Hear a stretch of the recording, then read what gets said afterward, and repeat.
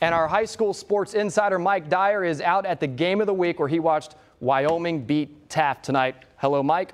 Mike, this Wyoming team, back-to-back wins, back-to-back shutouts. Just how impressive are they? Yeah, guys, I tell you what, many standouts for Wyoming tonight. DJ Gray with that fumble recovery for a touchdown there in the first half. Of course, CJ Hester with a 96-yard touchdown run in the second half. But I think Coach Aaron Hancock just wanted to focus on the team in the postgame. You know, plain and simple, this was a fundamentally sound victory on both sides of the football. Wyoming 2-0, 59 consecutive regular season wins. Not that anybody's counting, but certainly the Cowboys have a lot of great things going as you head into next week against Aiken.